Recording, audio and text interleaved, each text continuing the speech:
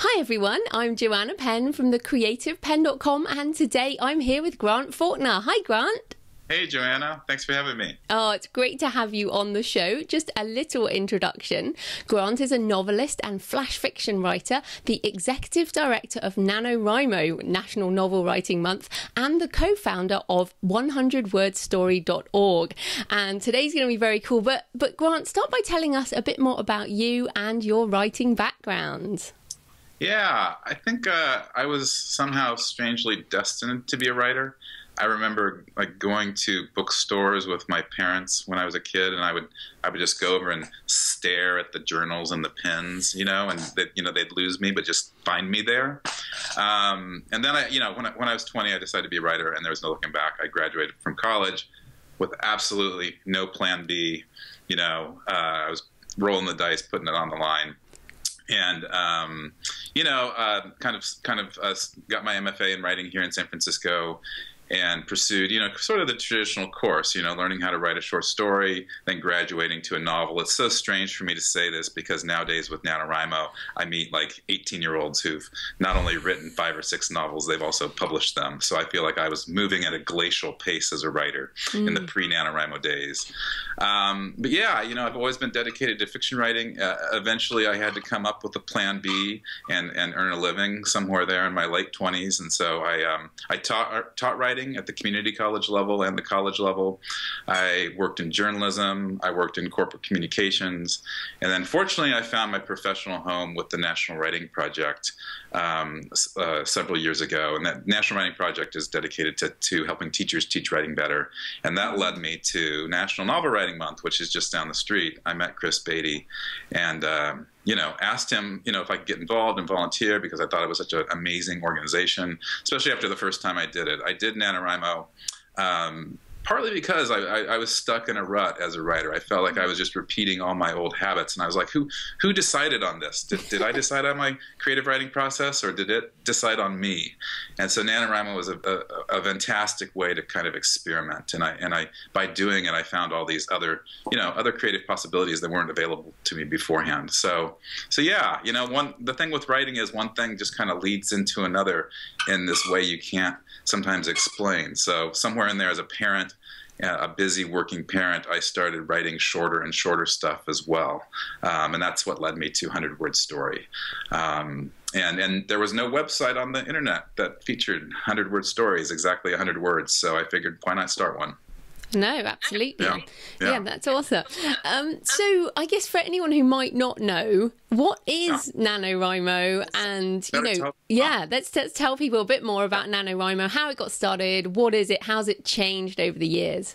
Yeah, it's funny because so many people do NaNoWriMo. I always just expect they know what it is. And then when you ask a question like that, I'm like, no, not everyone in the world knows what NaNoWriMo is. But most writers do in some sense now. To give you some history, it started kind of unofficially in 1999. I mean, unofficially meaning not as a nonprofit or a movement. The founder, Chris Beatty, basically woke up one day and said, I want to write a novel. How do you go about this? And instead of buying a lot of how to write novel books or signing up for a writer's workshop or going to an MFA program, he looked at his bookshelf and picked out one of the more slender novels, or several of them, think like Catcher in the Rye. And he tallied up the words to be 50,000 words, and he thought that was doable in a month.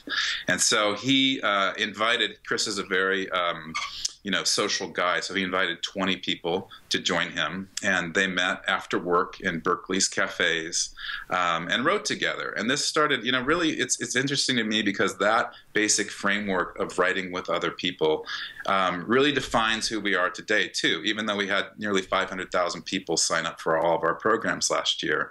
So those 20 people, they met in cafes, and that helped them be accountable, because if somebody didn't show up, Chris or one of his other friends would call him up and say, where were you today? So they had to be accountable and show up, or they would feel like, there's that thing, like if you want to create a new habit, the best way to do it is to announce it to your friends because they'll hold you accountable. And then they did this interesting thing where they would challenge each other. So they would competitively say, okay, we're going to write for 10 minutes, and whoever, writes the most words will win a latte.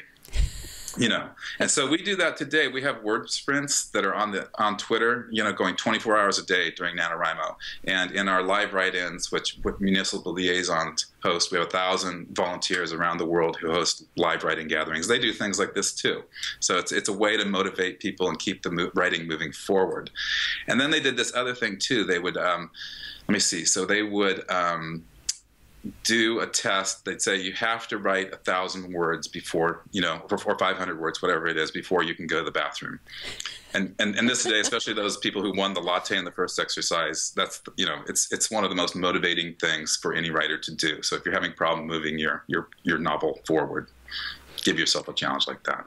Yeah, and it's interesting because, you know, I do credit NaNoWriMo. 2009, I did NaNoWriMo. Right. I made, I think, 27,000 words I managed. But, fantastic. Yeah, exactly. Because the aim is 50,000, right? But, you know, I did 27,000 and I'd never written, you know, fiction since high school. And the kernel of that 27,000 words, like that whole 27,000 words didn't make it into the novel, but the story that I came up with is what became Stone of Fire, which was my first novel. Oh, fantastic. Yeah, a couple of years later, and now I've got like 11. So it's kind of the start. But I wonder if you could talk about, why do you think that putting a deadline and a limit around these things helps people to write? How does that actually work? Yeah, I mean, we have this saying that a goal and a deadline are creative midwives, you know, and I think so many writers, you know, I mean, for instance, when I first was setting out to write a novel, I'm one of these writers who will write a first chapter or maybe 2 chapters, and then I will endlessly go back and keep rewriting that and keep thinking I have to get it perfect before moving on, you know, and so that beginning part of the novel can get so much attention. Like I always say, even if I do finish a novel, like it's like 60% of my attention's on the beginning, you know, maybe 25% on the middle, and then just a scant little bit at the end, you know. And so I think like NaNoWriMo, by having that deadline, it really forces, it gives you an urgency. I think it you know, otherwise I think people can kind of dally through their novel for years and think that they're really working hard on it, but you know, if you really tally up the time, it's not moving forward. And so NaNoWriMo is all about that moving forward. And as you said earlier, so many of those words you write, they don't end up in your final draft, and they're not really supposed to. I mean, writing a rough draft is largely this imaginative exercise. You're exploring worlds, you're taking risks. And so to write 50,000 words in a month and only 30 days, it puts that pressure on you. You know, you have to keep moving things forward. And that I think there's a great creative principle there, because you're less attached to your words. They're less precious. And so you just write and get it out, and then you know you're going to rewrite later. But you're going to explore the story in interesting ways. Yeah, absolutely. And so I think is it 1667 per day? If you want to be precise, yes. Yeah. Okay. So I was around 1700. Yeah. So say 17. Can. Yeah, exactly. So 1,700 a day, or you bulk it up at the weekend and kind of, you know, see what happens. Yeah. So what are your tips for people, you know, like you mentioned, you're a busy parent, you know, what are your tips for writers to actually get that number of words done per day? Yeah. Well, when I talk about NaNoWriMo to people and tell them about it, the number one thing that people tell me is, oh, I'm too busy for that, you know. But the thing is that NaNoWriMo is designed for busy people, you know. Every single person on the planet thinks they're busy, you know. Even people who don't work, who have lavish incomes, they think they're busy, you know, no matter what they're doing. And so we all have to like kind of reckon with that. You know, NaNoWriMo teaches us time management, which is one of these crucial skills for writing novels that is vastly underrated and not talked about. So, I mean, I think the first thing is like, I always tell people to go on a time hunt, you know, beforehand, like in October. Like literally keep track of how you spend time for an entire week, you know, every 15 minutes or half an hour, whether, you know, tally how much time you spend on Facebook or Twitter, tally how much time you spend on Netflix, tally how much time you spend, you know, during lunch at work. And what I find is that people find all of these nooks and crannies of time that are sort of like not used for any great creative purpose. And so for 1 month, you can think about, well, maybe I don't go on social media for a month. Maybe I say no to going out on Friday nights for a month. You know, you carve out time so that you can make it possible to write a novel. And I think we all, you know, it's not a judgment, but we all sort of allow our lives, you know, a lot of things feel urgent and necessary, but if we really think about them, a lot of them aren't urgent and necessary. And writing a novel is urgent and necessary. So it's about, you know, if you want, we have a saying too, like if you want to get something done, ask a busy person to do it. Yeah, I think you're right there. And I was also thinking that when I did NaNoWriMo, preparing in advance so that you can start writing on day one was a really big deal. So how do you suggest people prepare for NaNoWriMo? Well, we're not prescriptive. NaNoWriMo is a wide open creative experiment, and it's been interesting to watch the variety of ways that people approach it every year. I mean, I always think, like you said, it's good to be prepared, you know, and you have to figure out what the right level of preparation is for you, you know. So we always have this kind of active debate among our participants. There are the planners who really need to have that plot really precisely outlined, you know, and deeply thought through. And that works great for some people. It happens not to work great for a lot of people. Like I have to not know where my story's going, literally from the beginning, because writing a rough draft is an exploration for me. I'm trying to find the story in the words. And so the other camp are the pantsers, you know. And so we'll have people like literally hands on the keyboard, you know, midnight on October 31st, ready to go. And sometimes they don't even know what they're going to write, you know. And so those are the spectrum there. I think generally, like, the people who are successful are somewhere in the middle. I think I always say that it's good to let your ideas marinate in October, to take some notes, to think about who your characters are, to kind of like just start letting things like flow through your brain and having ideas percolate. And then I think for me, this is how I do it. Then I'm ready to go on November 1st, but I'm not like cornered by an outline. You know, I can go in any direction. Yeah, I think I'm the same. I mean, like, I didn't have, when I did it then, and still my process now, I don't have an outline, but I do know who my characters are. I do know what the first scene is going to be, and I think that's a big deal. What you don't want on that first day is the blank page and no idea. Like, if you're someone who's, you know, if this is the first time, the blank page can be quite bad. But if you know, like, this person is in this place and they're going to do this, that's kind of, I guess, what you need to know, isn't it, on day one? Yeah. I think just getting started and you know, I mean, one big, you know, our advice is really pretty simple. Part of it is banish your inner editor, you know, and so that's the way, like you know, the gusts of inspiration are only going to take you so far. So that first day of NaNoWriMo, you might be feeling like this, you know, the wind's just blowing you forward, you know, but that inspiration is going to fade out pretty quickly. And so then you have to, like, I think one thing when you're talking about tips is you have to account for those days that you just don't want to write, you know. But I think this is how you learn to be a writer. Those days you don't want to write, you still show up. It's like, I always say that NaNoWriMo is one part boot camp, one part party. You know, the boot camp part is you're training yourself to be a writer. You're training yourself to show up every day and be creative, even on bad days. But, you know, we also have like celebratory aspects, and we make writing a novel fun also. So, yeah, absolutely. And I mean, one of the things is the sharing aspect of word counts, which, you know, for, again, some people, I mean, I must say, because I only made that first year 20,667 or whatever it was in 1 month, I was feeling like, oh my goodness, all these people are, you know, so far ahead of me, and that public sharing was quite difficult. So why is the public sharing of word counts so emphasized and so important? You know, I think it's emphasized. It's just so natural. It is almost like a greeting. You know, when I see NaNoWriMo people see each other, their first question, other than "How are you doing?" and it might even be before "How are you doing?" it's like, "What's your word count?" It's a point of curiosity. I think, like, NaNoWriMo has, you know, we are fundamentally an organization of encouragement and empowerment, and I think that's a big part of it.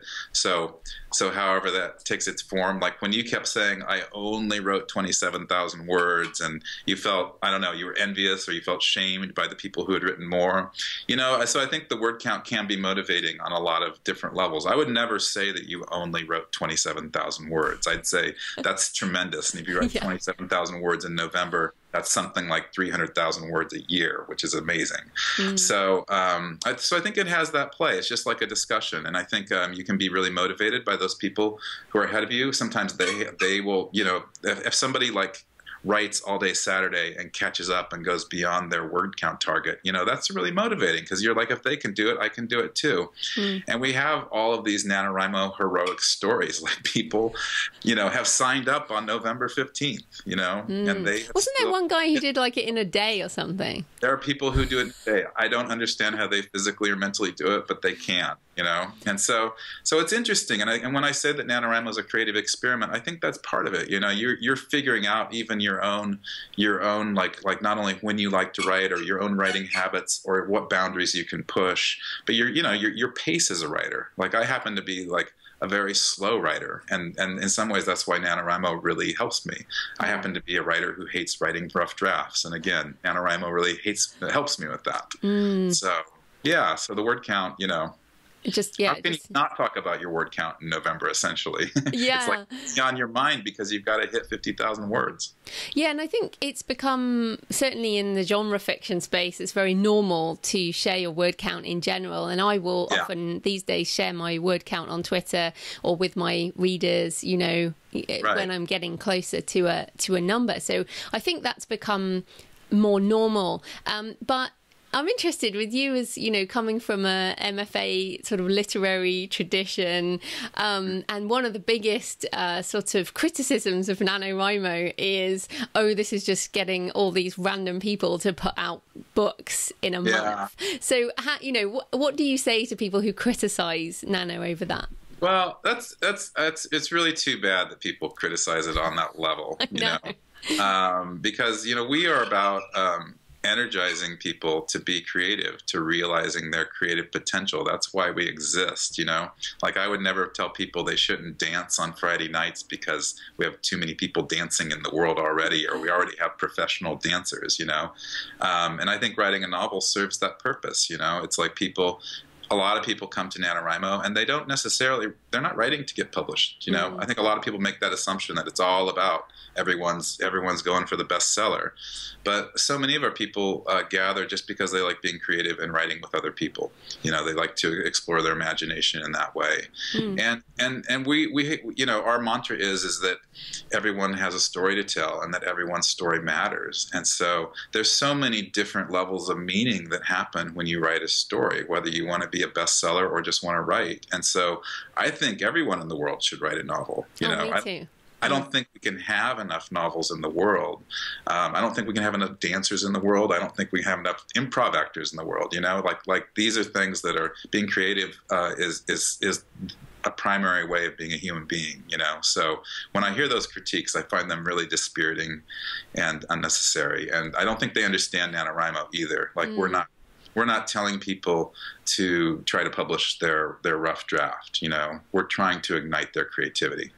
Yeah, I totally agree with you. And I'm saying the people who say this at the moment as well, criticizing self-publishing, taking it a bit further, I say for every person who wants to write a novel and actually starts writing, the number of books they buy goes up. Exactly. So if every person wrote a novel, everyone would buy more books, and that makes everyone happy. Exactly. And I would say, I won't name the grantor, but they sometimes say that we're not really furthering literary excellence. And my comeback is like 500,000 people writing novels is like, I can't think of a better way to further literary excellence.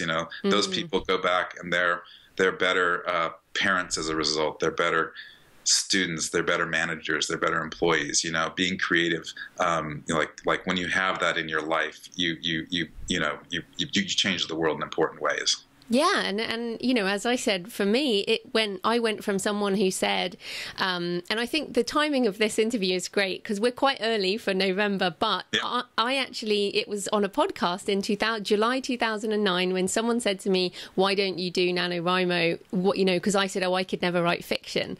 And and doing it that year basically changed my life. So, but I had to think about it. Like I got the idea in July. oh, I could do that. I'd never heard of that before. And then by the time November came, I was like raring to go. So, I want to encourage people listening now that what you've said, this is just about creativity, and you don't know what's going to come out of it. You don't know what's going to happen with what you come up with. You can do it. And that's the key thing. What you said is that I can do it. That's why we try to foster. You don't have to be one of these wizened writers with an MFA. You don't have to do that. Actually, like an MFA, I don't think it really furthers learning how to write a novel that much, because I think the best way to learn to write a novel is just like what Chris thought in 1999, is by doing it.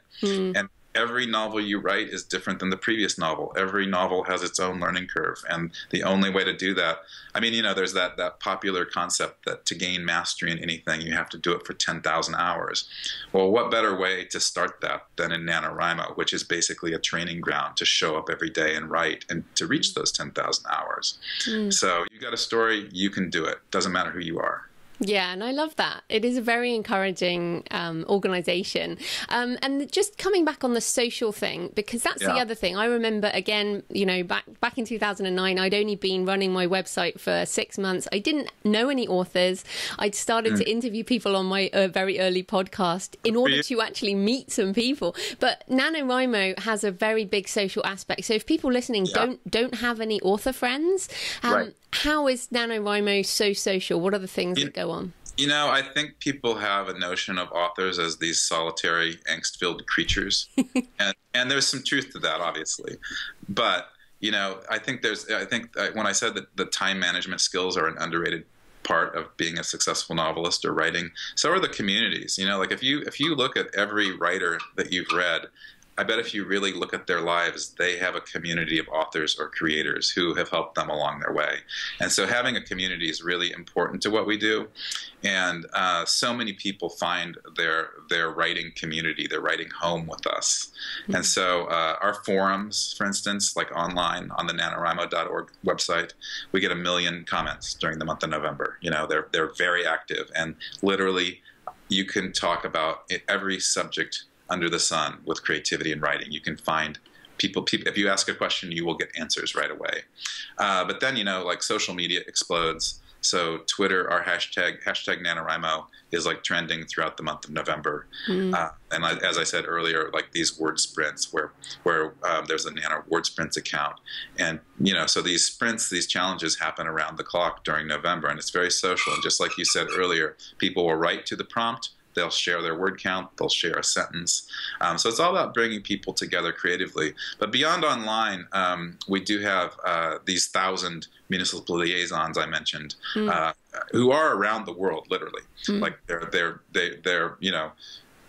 in the U.S., of course, but we have Pakistan and countries in Africa, and we've had people write in Antarctica before, So people like, and like I think like per like when I was saying that Chris, when he like met with his friends in coffee shops, like that's what the municipal liaisons do. They bring people together. People feel encouraged and empowered to write when they meet other writers who are at the same level as they are, and it's motivating to show up and to have to write with other people. They've even done these studies that people feel more creative when they're even sitting next to strangers in cafes. So yeah, we feel that the community takes a village to write a novel. Yeah, and I should say, as from my experience of doing that, because I still write in cafes a lot, and I dictate as well, and I do. But when I tried this social writing, I think it's important for people to understand that when you go to a NaNoWriMo writing session, you go to, say, a cafe, but you actually sit there and write. It's not like a writer's group or like a book group where mostly people just chat. Actually, you go and everyone's quiet and they're writing, and then after, say, the hour is up, then you can chat, right? It is quite a controlled thing. Yeah, they're all different. Some of them, I think mainly, you're right. Most of them you are sitting there writing, and you can almost feel like you're in a library. And then some of them are more active. But yeah, a lot of people, again, like in these writing groups in November, a lot of them continue on and they meet year round, you know, so it's a great way, as you said, when you started this podcast, to meet other writers. I think it's so valuable to know and interact with other writers, whether you're sharing your stories with them or just like, you know, understanding each other, you know, like writers, when you say I am a writer to a lot of people, oftentimes you strangely don't get a lot of support for that. You know, they say, how are you making a living, or have you published yet, or, you know, or they say, oh. Yeah. Which is the worst response. But, you know, so people, you know, I think like having other writers that understand what you're going through is really important and, you know, can creatively support you in a variety of ways. And I forgot to mention, we have a library program called Come Write In. And so 1,000 libraries also host these writing gatherings. So, you know, there are a variety of ways to connect with other writers. That's awesome. I might have to start something in Bath, or I might see if there's already something in Bath. Do it. Yeah, because that would be fun. But so Nano is really about first draft writing, as you said. It's about getting the words down. It's about not editing it. It's just about doing it. It's not about zero to publish novel. I know some people do talk about zero to publish novel in 30 days, and it can be done, but I think when you are more developed as an author. So what do you recommend people do at the end of November? Say they have 30,000 words or 50,000 words. What do they do then after November? Yeah, well, it depends on where they are in terms of their novel. We hope that they've at least, you know, we always say right to the end. It's good to finish it, even if you have to be sketchy in some of the scenes leading up to that. And it depends on what their ambitions are for their novel. But we offer a program called I Wrote a Novel, Now What? And it's in January and February. And it's basically a large conversation about that now what, you know. So we provide resources on our blog. We have tweet chats with authors, editors, and agents. We host webcasts, you know, sometimes with self-publishing companies, just we try to cover the spectrum, essentially, on what the next steps are. So we talk about revision. We talk about finding your writing community or forming a writing group. We talk about how to find an agent. We talk about all those different publishing pathways that are available to people. So it's largely just like educating people and trying to help them with those next steps. Yeah. Yeah, and as you're talking, I realized we haven't actually said that NaNoWriMo is free. It is free, yes. That's why we'll say everyone has a story to tell, and everyone's story matters. We're not going to charge them $10. Yeah, this is the thing. I know we've been talking about it for ages, and I'm like, actually, just everyone knows this is a free program, and you just register and join in, right? Yep, everyone can do it, and you know, we're a nonprofit, so we do have to like ask for donations. To make it all happen, you know, I mean, it takes a lot of people think we're just a website, but being just a website for 500,000 people actually takes a lot of work and money. And we're not just a website. Like I said, we've got these 1,000 volunteers and libraries, and we also have a young writers program where we have 100,000 teens sign up on the YWP, that's what we call it, website to write novels just like they do with NaNoWriMo. And we send free classroom materials to 2,000 classrooms every year. And when I say free, they're free, and we pay shipping and handling to do that, you know. So we really are. We're all about access to creativity, and we do that as you know, keep costs down as much as we can. And we're not going to talk about merchandise or anything, but you know, as someone who participates, you know, when you're participating, you do feel like buying the T-shirt and donating to the program because you're part of it. But I just wanted to make sure people understood that they can join in. Just like that. But you mentioned the Young Writers Program there, which I often refer people to. Just tell us a bit more about that in case people have kids or friends or, you know, people. Yeah, you know, it operates largely like NaNoWriMo, except that because we're dealing with like younger kids, they don't have to write 50,000 words in a month. They can set their own word count goal. Like my daughter, who's in 5th grade, wrote 10,000 words last year, and so you can do it independently. Any teen can just sign up on the website and do it. And we're actually building a fantastic new website that we hope to launch this year. And then there is, I mean, some of our biggest successes I think happen in the classroom, and so teachers have access to free workbooks.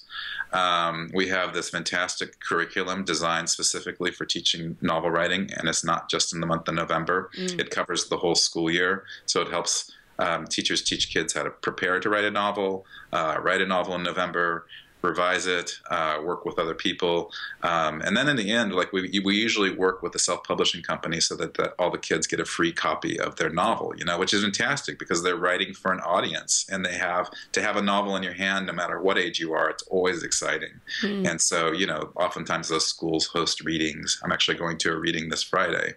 And what we find, the Young Writers Program, we hear so many stories about kids who are the most reluctant writers, the kids who hate writing, or special needs kids, and they will do NaNoWriMo and have this huge breakthrough. They'll suddenly love writing, and it's always like, how do you explain that? And I think it's because, like, we learn through our passions, right? That's the best way to learn anything.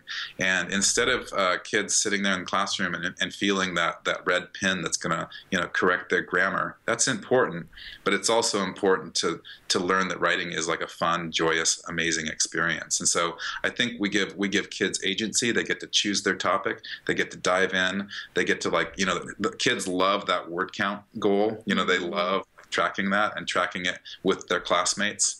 And so, yeah, I think, and then once they do this, they write a novel at such a young age. I think they're just so empowered and confident about writing in a way that other, projects can't really achieve that.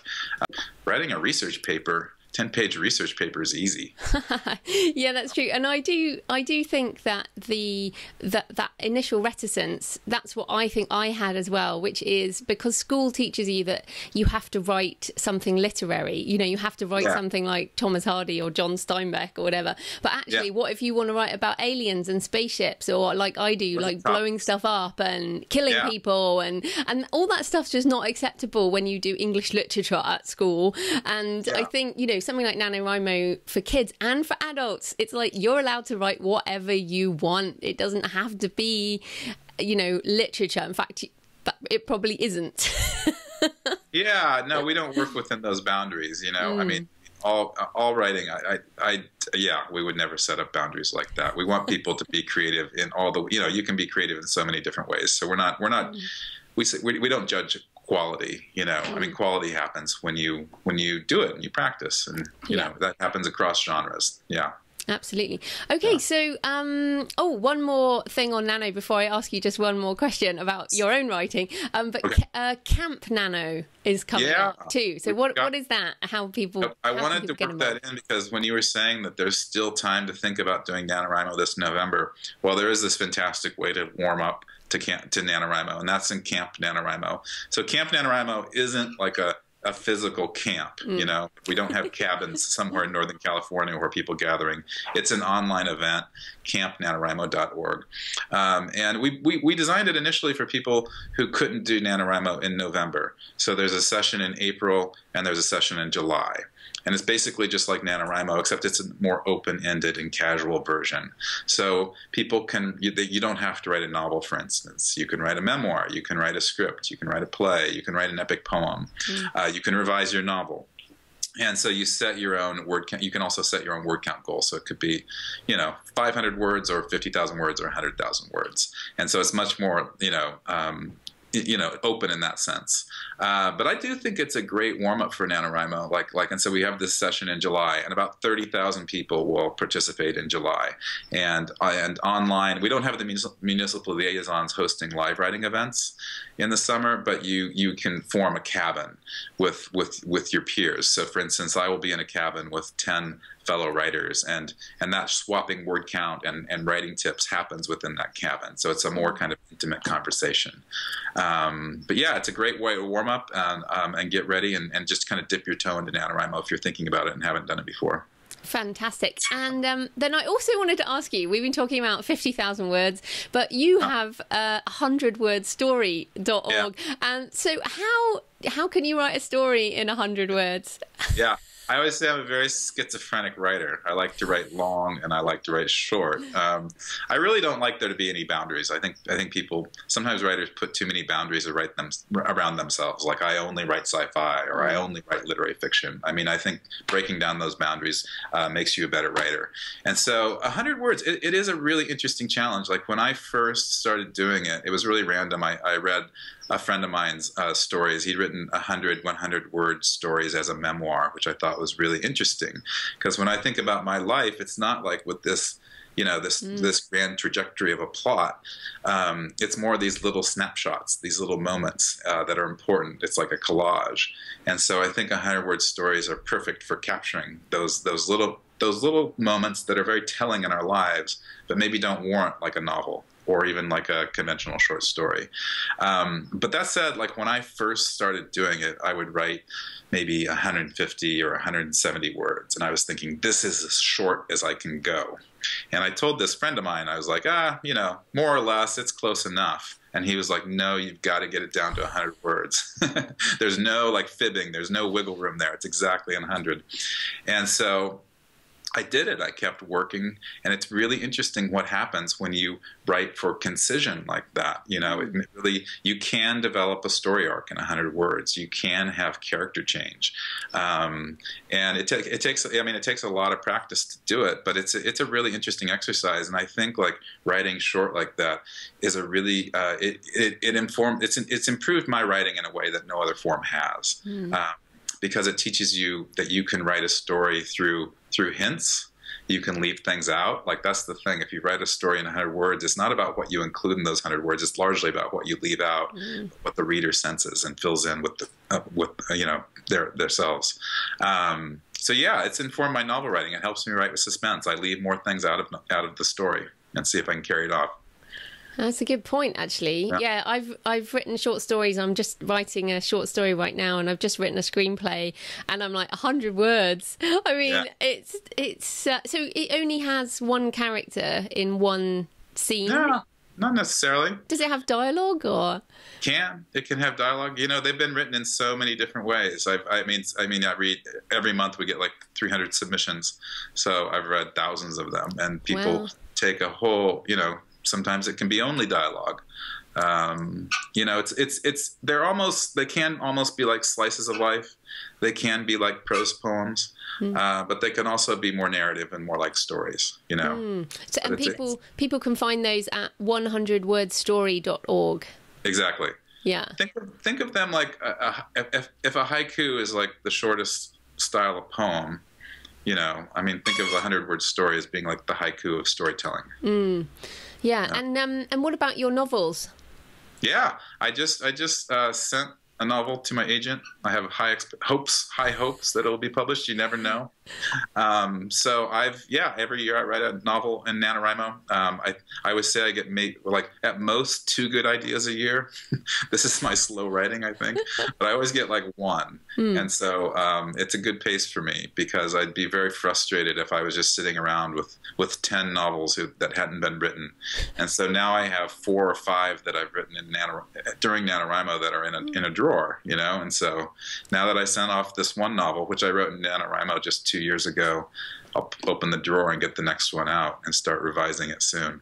Yeah. Oh, fantastic. That's so good. It's always lovely to, you obviously love your job as well as what your job is about, which is really lovely. Okay, so tell us, where can people find you and NaNoWriMo and all this stuff online? Yeah, so NaNoWriMo is nanowrimo.org.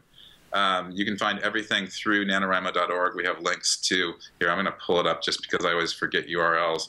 But so nanowrimo.org and Camp, let me get the exact URL, just double check here. But I always just click on things. So the Young Writers Program is ywp.nanowrimo.org. And you can also just search for these things, obviously. And then Camp NaNoWriMo is campnanowrimo.org. And then I'm at grantfaulkner.com.